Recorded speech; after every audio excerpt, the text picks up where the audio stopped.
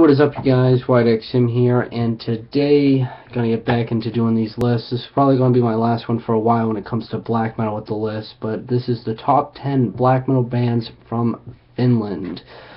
Yeah, Finland is another country that contains a lot of black metal, but I feel like it doesn't have that big audience. Like I said, when it comes to black metal, Sweden and Norway really have the bigger and stronger audience. But after really checking out a lot of these bands from Finland, it kind of baffles me that Finland doesn't have that big of an audience. Now, all 10 of these I rarely talk about, so hopefully you guys discover 10 new acts out of this. And let me just tell you, what I picked for number 1 is a band that I need to get into more, but I'll get to that in a sec. So anyway, starting off this list is number 10, Bloodhammer. This is really an unknown band that I feel like is just in the background that no one really notices in the black metal scene. And they bring forward just straight to the point, evil, sinister black metal that should appeal to a big cult audience, but doesn't, sadly.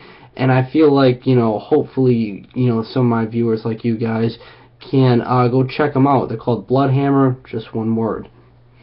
Next, number 9 is Sargeist. Once again, kind of straightforward black metal that, they have their hidden gems here and there, like their debut and their sophomore release that I really enjoyed. And yet again, it's just what I said previously about, Bloodhammer. They're just in the background that no one really notices, and I feel like they deserve a little bit more of an attention. Next, number 8, hopefully I'm saying this right, this is Horna, H-O-R-N-A, all one word. Yeah, like the other two, this appeals to me a little bit more. It's really harsh, it's really what you look forward to in black metal, and I don't see any negative thing I can say about them at the moment. I mean, it's something groundbreaking for the genre, but they haven't really made anything bad, and I really did enjoy what I heard out of it, except for number 7, Baptism. They're just like Horna, but they just appeal to me a little bit more. I feel like they're still have that harsh and chaotic sound, but it really just is a little bit more explosive to my point, which is what I like about it a lot. And I really kind of question myself why I don't own a CD or anything by these guys. Great band. Next, number 6, another band that I kind of wonder why I have nothing by. This is Goatmoon. Really evil stuff. When you just look at the lyrics to the artwork and stuff, to really just how the guitars are played, it's really diabolical and really evil, and I think that's why a lot of people enjoy them. I feel like they deserve a bigger fan base for what they are, but just a great band, great. I believe it's a one-man project. I'm not 100% sure on that, but I really do like them a lot, and yeah, that's all I can say about them. Next, number 5. I only own one CD by these guys. They're called Impaled Nazarene.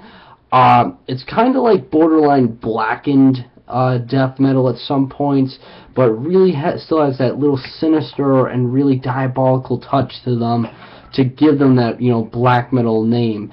And what I get out of it, it's like I feel like this would be like the how can I put it in this way? It's kind of like it's the eviler side of Behemoth, how I look at these guys, Impaled Nazarene. I know it's kind of like an odd comparison, but that's what I really get out of them with that black and death metal influence they got here and there. And I just really enjoy them a lot, and yeah, I feel comfortable putting them at number 5.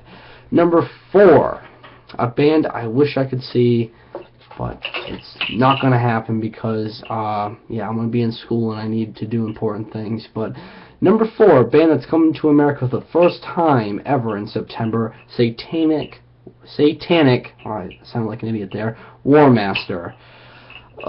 This is a really impressive band. Though they have some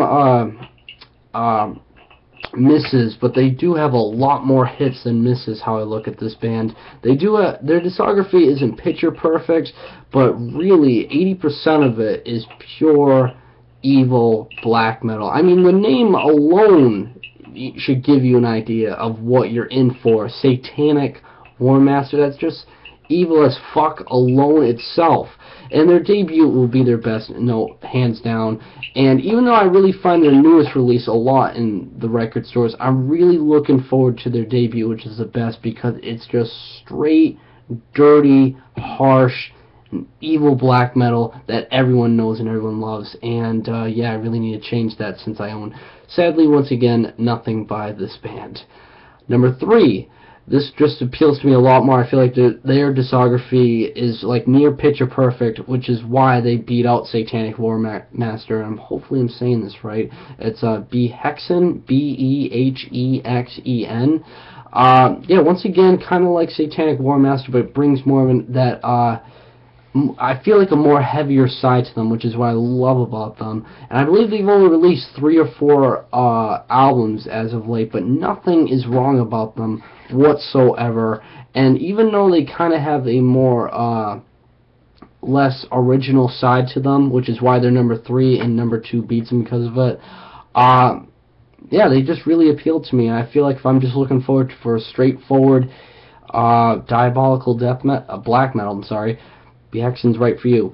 Number 2, this is out of all of them the most original, the most clever, and really you can argue it shouldn't be in this, but what I've heard so far from them, I feel like they deserve to be in here. They're pretty much the Finland version of Agalok, how I look at these guys.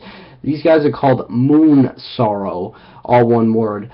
They're kind of like a pagan folk black metal band, and what I love about them too, they know how to balance their folk and pagan elements. Like I said previously with a lot of other bands that are folk metal, they just drown it in all these like really cheesy instruments that make it sound like, you know, it's all about getting drunk and, you know, having a good time and going like this. Moonsorrow makes it sound more professional and mature, which is why I love them so much. And I can never find anything by them in the stores, which sucks, but man, these guys are one of a kind. Borderline sometimes progressive black metal at some points, but really it has those pagan and folk influences to, you know, make them, you know, black and folk metal, which is why I love them so much. And yeah, number 1, these guys have released an album this year, and I've really, as of lately at work for the past 2 days, I've really given this a real listen. And this is almost borderline war metal, but holy shit, why have I not picked this album up yet? This is the band Archgoat. Hands down, the evilest out of all 10. Hands down, but that's not why they're number 1. Everything is explosive. Picture your favorite black metal band, your favorite death metal band, and your favorite thrash metal band